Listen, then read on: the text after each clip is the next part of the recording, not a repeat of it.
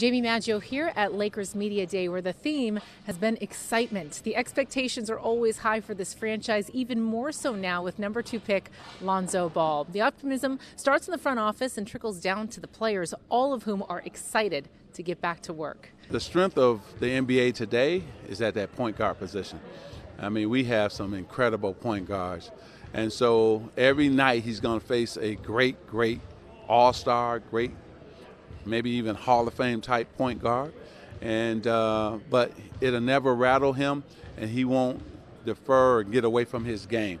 He'll just stay playing his game, and that's what I like about him too. Obviously, the addition of the rookie class that we have, Zoe gives us a point guard that I feel makes everyone on his team better when he's on the floor, and it allows us to play a game that the way that I think is. Basketball is meant to be played, and that's with the ball flying all around the court.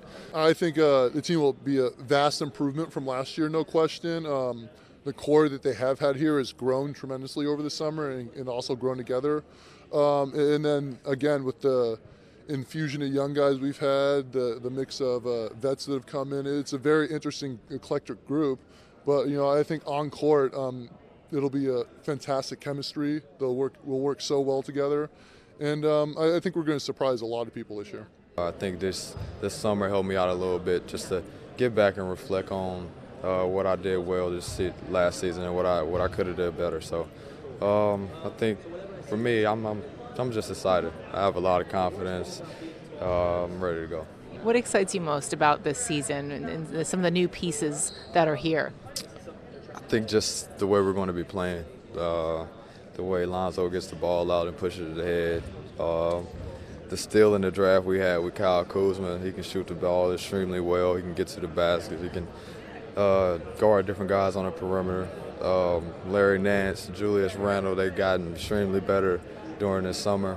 We added Brook Lopez. It's a lot of guys that I can go through.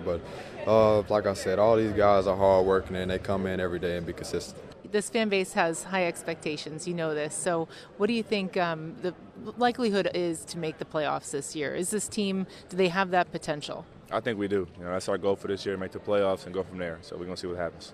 What has Magic and Rob Pelinka said to you about, expectations for this year and how to approach it, especially when there's such a heavy spotlight on you being a number 2 pick and given the college career that you had? Yeah, they say I can always come to them, talk to them whenever I need to. The good thing is I'm from here, so I know what LA is all about. But definitely said, there's outside distractions and different pressures and stuff. But just to stay focused and come and talk to them pretty much whenever I need something. Until we get to the point that I feel like we've created our identity and we're consistently playing the style we want to play, that then wins and losses come later to me. When we get there, then I'm going to put a lot of emphasis on wins and losses. But we're looking at this from the big picture of a coaching staff of trying to win championships again. This team can't get judged on whether we make the playoff or not. All I want to see us have more wins and also get better. And I think we will achieve those 2 goals. And if we make the playoff, that's great. If we don't, I'm okay with that as well. Yeah.